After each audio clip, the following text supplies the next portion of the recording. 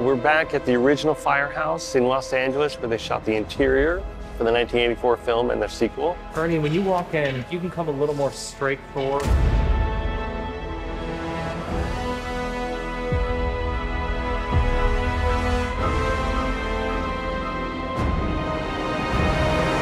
The first time I came on the set with Bill Murray, Dan Aykroyd, Harold, we had filmed part of the time in New York, and then we had come to Los Angeles, and where the New York set was kind of confining, this was like the ultimate set.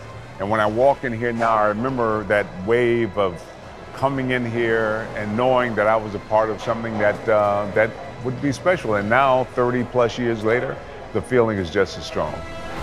The crazy thing is I remember being 12 years old on Ghostbusters 2 and sitting on those stairs over there. What Ghostbusters does better than any movie is it brings us together as families.